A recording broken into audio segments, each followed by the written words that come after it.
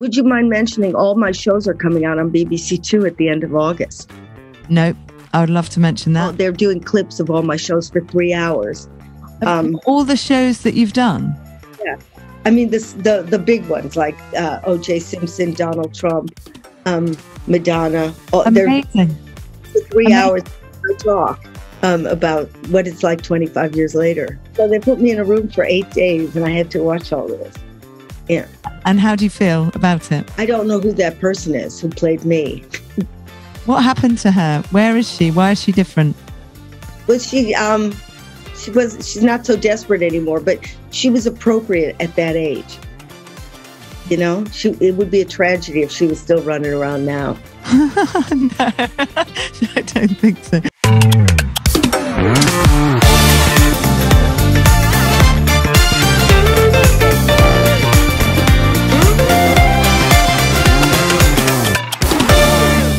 Okay. The stripes were making me dizzy. That looks fantastic. Well, where are you actually? Are you in the UK at the moment or? No, I'm in New York. I do want to say how very excited I am to see you again. You won't remember this, but I met you in the 90s when I started work as a journalist at The Big Issue, and you were absolutely fantastic. I've admired you for decades. I used to come and I used to have bits of paper and I ask you to fill in my celebrity questionnaire. I lost my questionnaire and I think I asked you again and you just filled it in again. So that's how hopeless I was. Hello. Welcome to Sketch Notes on a Pandemic. I'm Lucy Johnston, Health and Social Affairs Editor of the Sunday Express, and I'm very excited to be talking to Ruby Wax about her new book, A Mindfulness Guide for Survival. You started to write this book. Was it before the lockdown, before COVID? No, I wrote the other book, and now for the good news, then that comes out again in January. So that was written before the lockdown.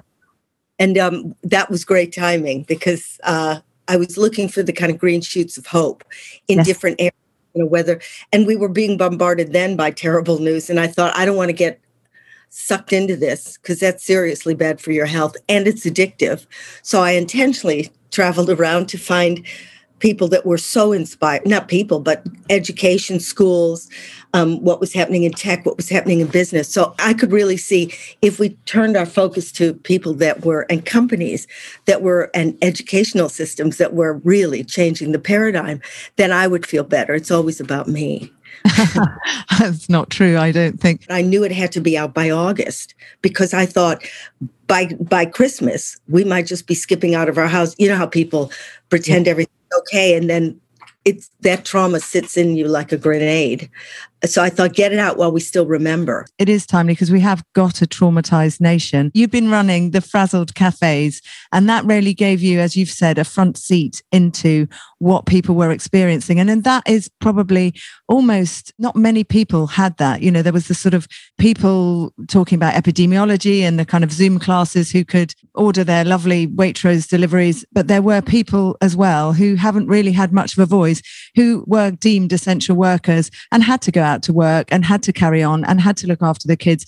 And these people, perhaps you might think, I don't know, do you think, haven't had much of a voice, but you've seen how people have been coping through the lockdown. And I'd love to share some of that with you. Yeah, well, that motivated me to write that book because I feel like you take a cross section and interview them, but now they would come into my home. And also it kept my sanity during lockdown. I had my community every night. And I was closer to some of these people than I were some of my friends because the rules of Frazzle Cafe are we don't talk about the news. This isn't therapy. And you just speak from the heart. You know, it starts off, what are the weather conditions going on in your mind? And people got that. And they wouldn't whine the way they do on radio. You know, it's an airing time to bark.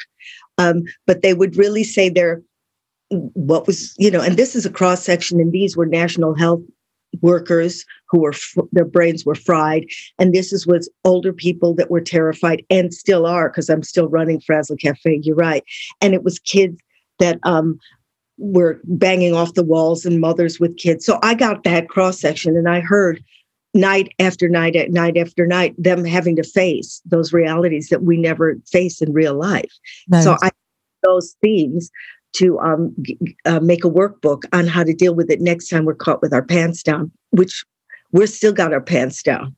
We still have. And tell me about those things that we were facing. And I know you've identified 6 areas that we were forced to confront, which we don't normally do. As you've said in your book, we're busy on our digital rectangle screens all the time. We're busy fools almost. And we were forced to face some realities of life. And let's talk about those. And you've highlighted this in your book very beautifully. Our addictions to these machines, or these distractions, and I always say we're at the mercy of weapons of mass distraction, is that we didn't want to face those things. That was the very reason we've all been so busy, in a kind of obsessive way, because I talk to businesses, big businesses and law firms and the government. They're so surprised about that everything changes. Are we talking about the basics here? Or there is uncertainty? There's always uncertainty. Okay, we didn't know the epidemic was coming, but every day is a crapshoot. And why we don't face that, and why kids, well, now I did see from writing, and now for the good news, they are training kids to have resilience so that they can take the blows. They can deal with high levels of stress. That's being taught in schools. And to me, that's the most important. But adults were suddenly, oh my God, I didn't realize there was change. Are you still being potty trained? You didn't realize there was change? What kind of world do you think we're in? And do you think you're in control of it? So the realities are, uncertainty. And these would be the themes coming up every night, as if they're slapped in the face with this existential hit that they've been facing since the beginning of time. Do you think back in time, 50, 100 years ago, people coped with uncertainty better? And do you think there are people who don't like uncertainty and some do? Where do you think we sit with that? I think, we were more at the mercy of the weather. And elements, yeah. And then the crops didn't survive. People were much more in touch with nature. And now I'm not saying I want to live out there in an igloo. I'm just saying we lost our touch with anything that really exists, because nature's in charge. We're not. So we think, oh, well, I'll just go to the fridge and my food will be frozen. This is obvious stuff. I'll just pick up my phone and I'll be connected to whatever. So we're limp, our muscles stop working to understand that there's bigger issues than we are. I mean, this would be controversial, but we're doing so much to avoid death and to avoid, to save every single life, without looking necessarily as much at the impact assessment of doing that and the ripple effect of what we're doing to save every life, which of course is a very laudable thing. And we do try to preserve life. Do you think that perhaps in another era, before 24/7 news, and we've had a lot of a diet, haven't we, of pictures of death and dying, do you think we may have responded differently? And there's also Twitter feeding into that and all the social media, or is it impossible to know? That's impossible to know.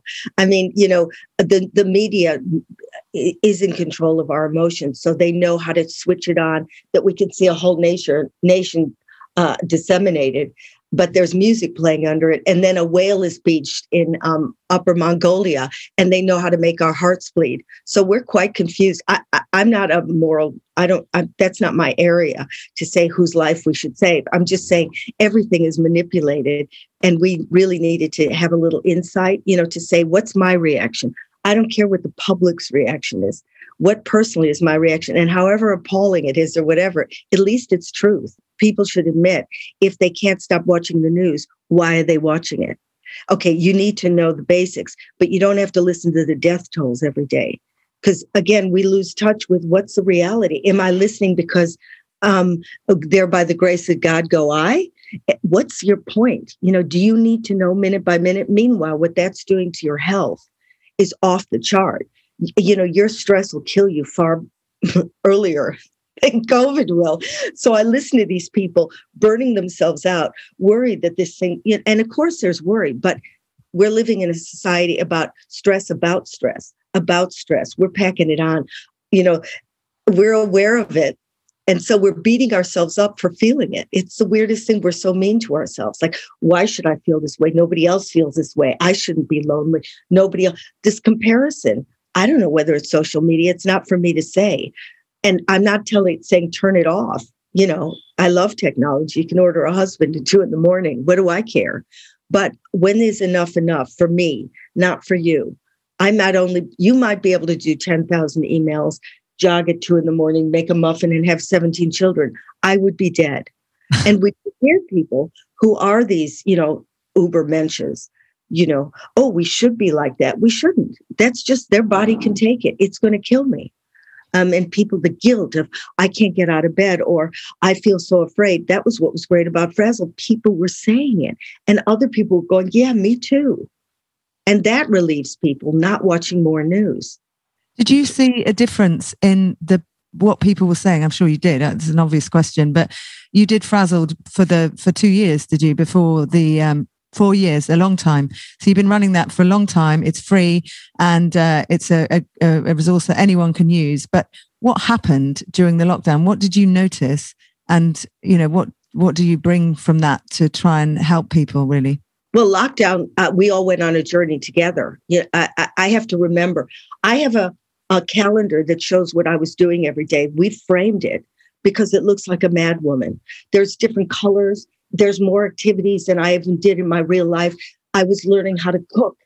I don't know how to cook, and I'm scared to cook because my mother put her hand in the flame of a stove when I was 5 to say how dangerous fire was. Show me a kitchen and I'm dripping in sweat. Piano. I was learning Beethoven with one finger. I was running from one activity to the other, but so was everybody else on Frazzle. I mean, we would hover until we went through the center of the earth.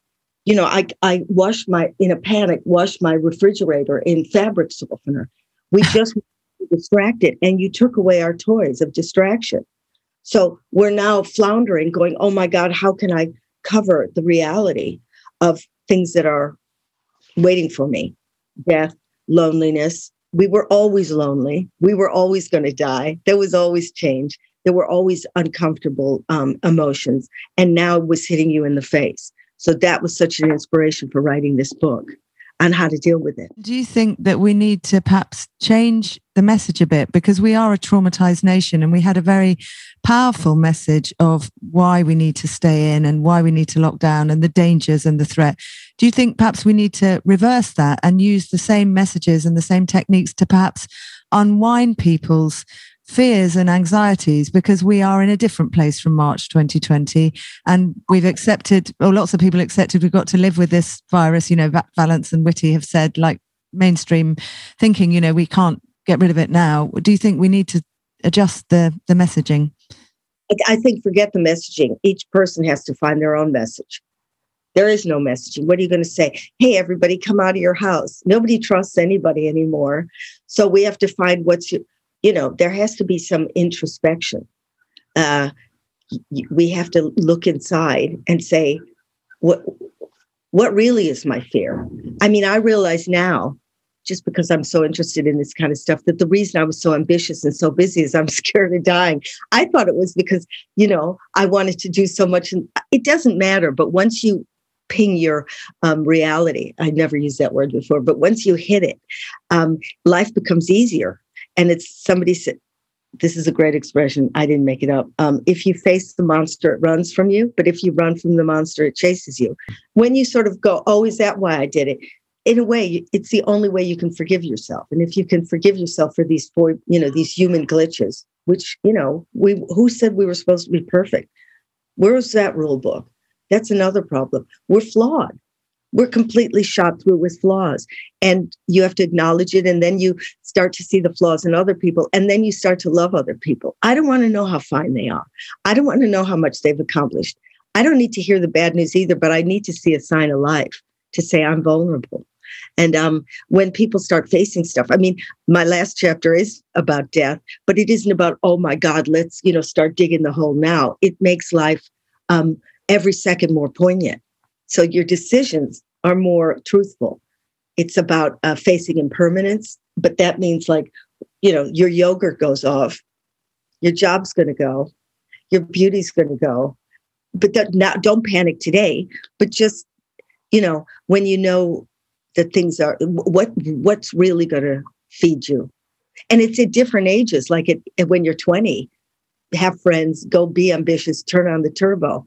But at a certain point in life, you have to go, well, I have to reinvent now because this is my skin. You know, that's what I did with TV a little bit. It's like my skin didn't fit my soul. You know, I thought, boy, we better change this. And I'm in the same place. If you jump early, you can reinvent. I mean, humans are so capable. If you're hungry and you need money, you have to do what you can. I'm talking from a position of privilege.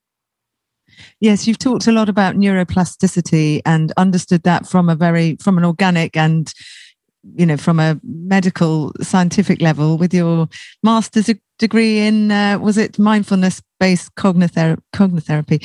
So do you think, I mean, well, two questions. Were you always afraid of your own mortality? Had you ever thought about it before? Or did the pandemic sharpen the focus on that? I knew I was lonely since I was a kid. And so the reason I make contact at a frenetic level is because I want to build kind of an igloo of protection, protecting me from violent parents. I mean, okay, I know that I don't need to see a shrink every day and mention it again and again, because then you'll embed it. But besides knowing about that I'm going to die, which I really don't believe I am, but, you know, that I don't waste my time anymore, you know, it really does. I don't really do stuff unless I'm paid a lot of money, unless I'm doing it for love or compassion. I mean, and that's why, I mean, bully for me, I know that I'll get this rush of this chemical that is good for my health if I do something kind. So I did work at St. Charles during, you know, giving out. I didn't give the vaccines, or I will work in a food bank or whatever. I never did those things before, but I know how good it is for my health. You get this rush of oxytocin, and that's the antidote to the cortisol, the stress hormone. So for selfishly, I'm doing nice things, but they make me feel good. So feel good is I'm going out partying. But you always did. It's not a new thing. Selfish woman. I don't recognize that. I'm sorry. You filled in a questionnaire twice for the big issue. You didn't need to do that. You were already famous and you have been and done so much for people, including myself. So I'm sorry. I don't think you're selfish in any way. And the fact that you wrote this book was not a selfish act. You are trying to help. And there's lots of exercises in there. I mean, one of the questions I was going to ask you, do you think mindfulness is enough for some people who are in a very dark place? I mean, I just spoke to the postman earlier who said, if we have another lockdown, I think I'll commit suicide. And I've heard many people say things like that. Do you think that they may need adjunctive other things to help? First of all, whoever's in charge should make a distinction between mental illness and mental health. You know, there is a moment that the cells turn into cancer. You know, people say, there's a moment where it's mental illness, okay? It's like being pregnant and not pregnant. When you have mental illness, you need medication. I'm sorry. You can't wish yourself out of bipolar. If you're a schizophrenic, you can eat as much health food as you want. You're a schizophrenic. Now, where's the psychopharmacologists that are giving the right drugs? That's a disaster. You know, people need the right medication. You don't go to sometimes, but you need a psychiatrist. There aren't enough. And therapy, once you're mentally ill, you need therapy and medication. So we're already losing a battle. I use mindfulness for the healthy disturbed. You know, frazzled is not for people with mental illness. Once you're mentally ill, mindfulness ain't going to help because you don't have a mind. Yeah. Mindfulness is like going to the gym. Once you've broken your legs, you can't go to the gym anymore. When you go into that hole of hell, forget mindfulness. Yeah. But when I out again, I take medication, but if it worked, we wouldn't have relapse. If it worked, why would I do mindfulness? Yeah. You can look in a brain scanner and see the results of mindfulness. Nuns who pray also have the same results of the amygdala being deactivated. So they're not on fight and flight the whole time. Other people are natural born. You know, they have resilience and they go with the flow. This isn't for everybody. But for those of us who are frazzled, unfortunate, and there isn't tech that will calm you down at this point now. You know, someday they'll have the right equipment to test, your cortisol levels are through the ceiling. So you can stay at work or you can have a heart attack. It's your choice. But we have no inner gauge to say, wait a minute, I'm hitting my tipping point. The only thing, as far as I know, is cognitive therapy, mindfulness. But mindfulness is taking the focus from this brain that's keeping you up all night into the body. So athletes are studying how to get focus into the body. Yoga, unless you're competing with 17-year-olds and tying your feet into a knot, which is what happens when I do. But if you really did it, and you were embodied. Pilates, you're embodied. Tai Chi, you're embodied. If you do it right, martial arts, Tai Chi, boy, that really gets you in there. So mindfulness isn't just sitting on a gluten-free cushion. There are other ways to become embodied because we don't use anything from the neck down. No. And the mindfulness, which is why I went to Oxford, not because I thought, let's wave some crystals, is an exercise of the brain. It should be called mind gym, or, which is, it helps you take that gabbling up here, and you're not going to go blank, but the thoughts become more like a radio in another room. The purpose of it is to be able to self-regulate, to be able to demiss the frazzledness up here so that I can actually hear what I'm thinking clearly without this gabble, with this interference going on, pick up some, go shopping now. And I'm at the mercy of this, boy, am I shopping? Go get some drugs, go work harder, go whatever. It reduces the anxiety, and then you can start to see what you really need to do. I don't know any other ways. And they were teaching it at this school. At Oxford, they weren't teaching witchcraft. So I don't know any other method. No, and I don't think anyone else does. Yeah. And not for you, walk away from this space. Not everything's for everybody. Some people go garden or go walk, but understand you can't during lockdown, but understand I'm now going, it's off the chart. Rather than whine or panic or beat yourself up, there are things you could do, but you need to find tools. Did you find that those very tools that you knew about kept you from going sort of frazzled? I don't know how you define frazzled, but I can imagine. For a biological word, it means stressed about stress. You're not just stressed, which is kind of good for you for work reasons, but it's this kind of ruminating. Each thought daisy chains to the next. That's biology. It's not a cute word. I wish I made it up, but I didn't. So what do you think? I know this is a massive question, but we've seen a lot of stats thrown around, especially with the younger generations. The lockdown itself, it's very, bad for mental health, of course. What do you fear? What do you see in the future? We've now got a kind of a different landscape, haven't we? They're talking about vaccine passports for younger people to go to nightclubs, which is kind of in our DNA, isn't it, to herd, as you've said. What do you worry about in looking at the landscape ahead? When I wrote in Now for the Good News, I began by saying I'm not a soothsayer, and anybody who thinks they are, again, uncertainty. They used to read the pig entrails. And now people are doing hedge funds believe they can see the future, but we can't. So I don't know. I just know how to save me. If you can cool down your engine, if you can, I don't mean chill. I just mean, see steady without the brain fog, then you can help the next person because you're clear. Now you can listen to them without your own agenda going on. So I think it's a ripple effect. I think it starts with the individual and then it moves out. It doesn't start with politics. And so if we decide the future might be good. If we look at what I saw and Now for the Good News, if we look to these people and say, what are you guys doing? And use some of those tools. You don't have to go work at, or send your kids to these schools. And some of them are state schools where they teach empathy. By the way, their grades are much better because they know how to self-regulate.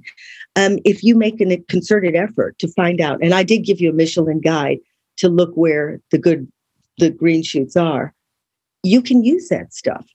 I mean, I only wrote it because I wanted to know. How do you make a child resilient? What are the tools that they need?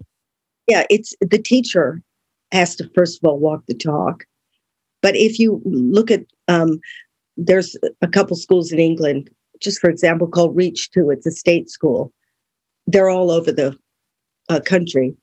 And the way they teach those kids, they're from really disadvantaged neighborhoods. So you can see what the kid might have become because they're slightly nervous. But they learn to say, I'm really nervous. or they do a little circle where they go around and say what they appreciate about the next person. That kindness is imbued in every lesson. Little things on the wall to say, did I upset somebody? What could I have done? How did that person see the world? So they're learning empathy. Then they learn how to self-regulate their emotions. So when they feel themselves, get this, they feel their tipping points. Like, let's say they're going to take an exam, that they're going into a kind of cortisol gush.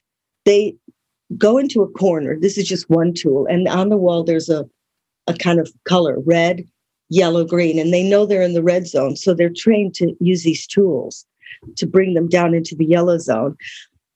They have breathing balls, and they have, for example, I know this, there's a jar that's full of glitter, and they shake it up, and they know that their mind is like that. And then when the glitter settles, they actually identify with it, and their mind settles it down a little bit, or whatever calms them into finally the green zone. They have at their fingertips. When they feel that they're homeostatic, in that state again, and that they're back down to clear thinking, then they take the exam. So these are kids that are older. 4 or 5, all the way up. Parents who are, a lot of drug addiction and criminal crime, built them a Zen den. And they also learn to garden. And these kids are teaching each other mindfulness, having them focus on various parts, of their physical body, so that they're the gabbling starts to calm down. They breathe. One kid was looking out at the rain and said that image reminded him of the screaming that goes on in his house, but that the water disperses. They just get these lessons that things change, things are uncertain, life is hell, but they can float over it. They learn to garden. They didn't know things came out of the ground. And then they get cooking classes and teach their parents. Those are little movements, millimeter by millimeter. They're affecting the world. And imagine these kids when they grow up. They won't always blame people for how uncomfortable they feel. They know that as humans, we're on a roller coaster anyway, but understand it's not the world that's making you feel that way. You are. You've gone into that quite a bit in your book. And people say, this is unfair and life's been cruel to me. And you have a way of dealing with that too, don't you? Which is that these are just thoughts. They're not facts. Some of them are facts, but some of them are. I feel envy, and learn your triggers. That doesn't mean you avoid it. It just means this is the way I think. Wherever I got it, maybe a teacher said I was an idiot. Maybe my parents, did this. But rather than going and blaming them, just go, oh, I get it. That's one of my triggers. Whenever I go near a certain situation, I flip. And again, it's power. Knowledge is power. Only by looking at your habits do they start to break. I have these thoughts like everybody else, like I'm not good enough. This isn't making sense. I'm a failure. Why am I talking about this? But I kind of know that they might be recordings. So I see them as like Spotify. This is this album. Oh, yeah, now I got the I'm a failure one. It doesn't mean some of them are true. Some people really hate me. But I don't think everybody hates me, which is how I used to be. It was my habit. If somebody didn't look at me, I assumed, oh, that's because they hate me. Now, it could be because they have their own life. But you're very gregarious, so you've never been afraid of going out there. Oh, no, I have depression. I'm not gregarious. My natural inclination is total negativity and assuming, I wake up with dread every morning. So every morning now? Yeah. Really? Well, I wake up and I'm not chirpy. You don't jump out of bed and think, brilliant, brand new day. It's going to be another horror show. No, I never confident. So I have to work on it. That's been the case since you were little? Well, I didn't know how to work on it then.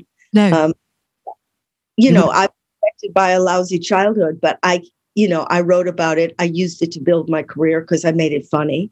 And, it is what it is. I don't know what journey my parents were on. I'm sure they were wonderful people, but we were allergic to each other. So how long am I going to go on about it? I have a proclivity for envy and wanting other people to not succeed when they get something I want. And I don't like getting older. We're surrounded with those realities. It's my landscape. Are you afraid of uncertainty? I mean, you've done a lot. You don't seem to be. I mean, I prefer an uncertainty, really. I don't like predictability, but that's just me. But you seem to be similar. I also don't mind change. That's not my main issue. You know, one of those realities, I understand loneliness, and I understand being badgered or bombarded by difficult emotions. Not everybody's affected by everything, but there are some niggling things. And if you're not affected by it, this culture will make sure you are. You will be envious. You will start thinking, oh, everybody has what I don't have. Everybody on Twitter is having a great life. It's all around you. They're stoking up your envy. I think people think that we are the way that we are. You know, you're born with a set of genes, and that's the way you're going to die. Everything is predestined. But you could argue with me. It's science. I can't turn the people who think the world is flat. I can't, that's not my terrain. But there is neuroplasticity. You can change your habits of thinking, more or less. I mean, there's the essence of you because we have memory. So luckily, I wake up tomorrow similar to what I was today. Otherwise, I wouldn't know where my socks were. But as far as habits, every time you learn something, the neurons, you have 82 billion, change their shape. They change their it's like a plate of spaghetti. And when you learn something new connections grow. And the denser that forest is, the more flexible you are and the better you are at that skill. So with mindfulness, you're training the brain to deactivate, to certain parts to lower the stress, and other parts of the brain, like the anterior cingulate cortex. I love these scientific things. That's the area that's in charge of focus. So rather than getting a six-pack in the gym by lying down and sitting up, you're exercising this part that can give you focus. Now, that's the $1 million reward in this society. You can pay attention when everybody else around you is scattered. So neuroplasticity really means, but neuroplasticity happens when you learn the piano. It happens when you learn language. It happens when you go to school. The reason you learn isn't because, some more things go on your chalkboard. It's because you're growing more neurons. But you can use those and train yourself emotional habits or how to break, those things that lock you into an identity that might not be yours. And, we're the culprits. If you believe you're a victim, you are a victim. Whatever happened to you. There's an experiment. They put electrodes on women's eyes whose identity was victim. They sent them into a room, and they always found the perpetrator in the room. You find things so that it's a self-fulfilling prophecy. If I believe I'm obnoxious, I'll find somebody who thinks I am. Now, all of these are habits. We aren't born obnoxious. We aren't born victims. It's not in the genes. So you can change that habit of thinking. We're much more than introvert and extrovert or kind or cruel. It's a potpourri. So you can start to practice something that enhances your compassion, even if you didn't use it in real life. There's structures in the brain that can make that area more resilient. So all of that is possible. Then people say, well, I'm stuck with my genes. Well, now there's something called epigenetics. You can change your genes. Now people say, oh, what? Like tomorrow I'm Einstein. No, tomorrow you're not Einstein, but you can certainly get better in math unless you have a disease. Now, once we get into Alzheimer's or once we get into neurological malfunctioning, this doesn't really, you're in a new brain. But for the average person, whatever that means, you can train this brain. So we're not stuck with who we are. And that's in my book is to say, here's how you retrain. I'm giving you a quick, and you fill in things and you draw things and it's a workbook to learn mindfulness. And then we go to the big issues, which is uncertainty, change, loneliness, difficult emotions, death. So now here's how you use these exercises in order to, they don't make it go away, but just be able to deal with it a little bit more. The pandemic and the lockdown has sharpened the focus for us on that.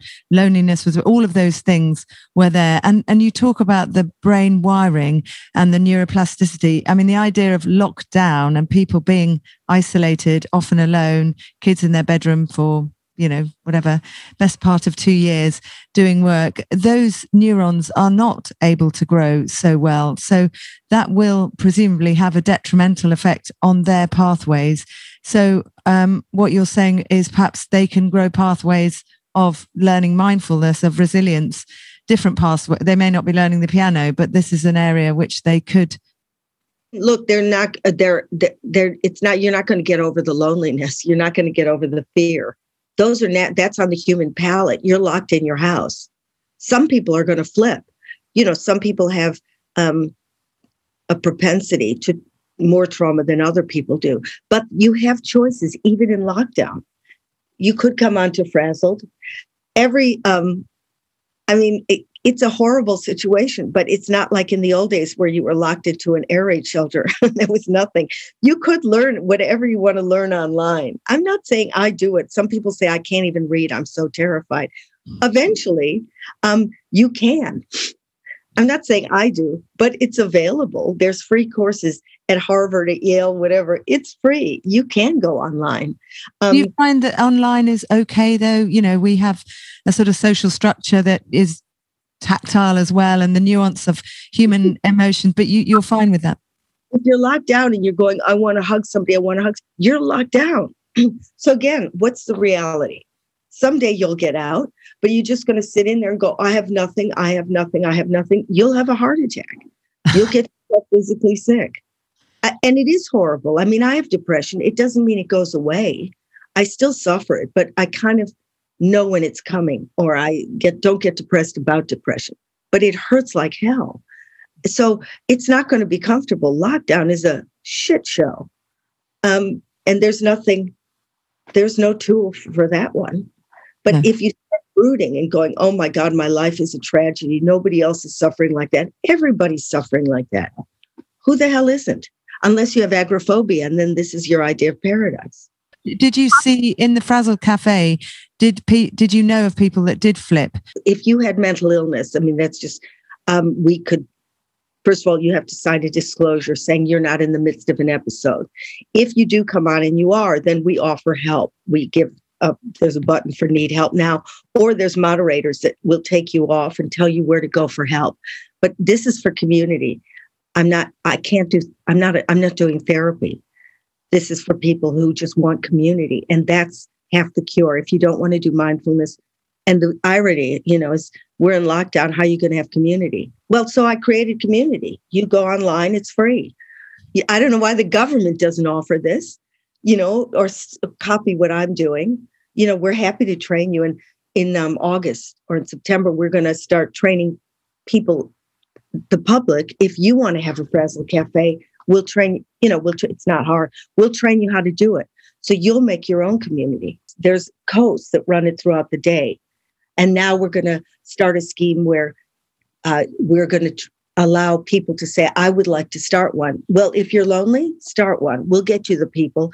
The smaller groups are only 12 to 14, because that's what we had in before lockdown. They were actual cafes in Marks and Spencer's, and people would meet in small groups of 12. When was that? When did they start? Years, 2017. And what made you start them? Because I always wanted a community. So I thought, and I wanted to, I tried to crash AA. I don't qualify, but I wanted to have what Quakers had, what we used to have sitting around the fire when we had church or when we had family units or whatever. We just don't, or I don't. Some people do, God bless them. You don't need to come.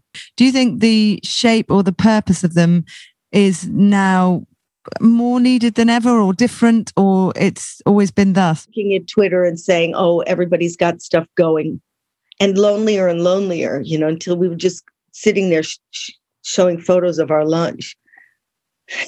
But the thing is, and kids do it, they have their gangs. This isn't for everybody. If you have your tribe, you've got it.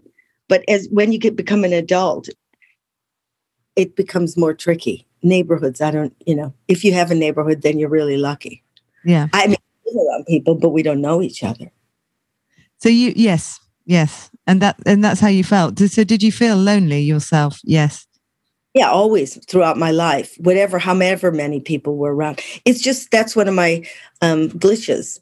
but that made me create Frazzled. Has that stopped the feelings of loneliness for you?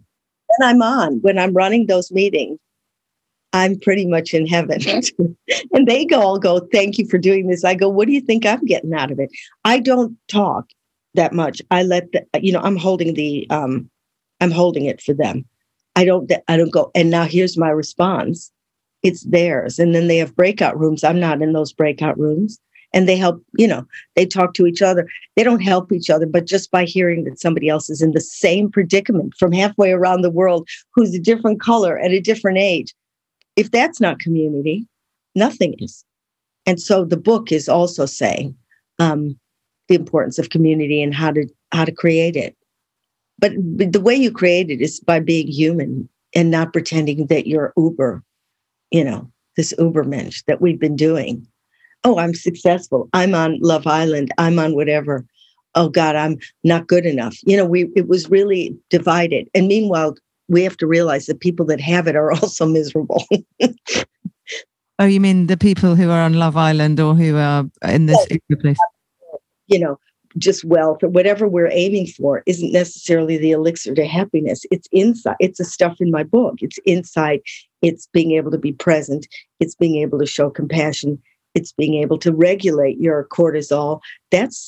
Let's call it happiness. So I'm amazed. I'm so grateful. I'm so honored to talk to you. I really think, you've done you are amazing. Hey, don't have no confidence. You're a wonderful interviewer. That's the nicest thing. Anyway, I think I'm going to faint.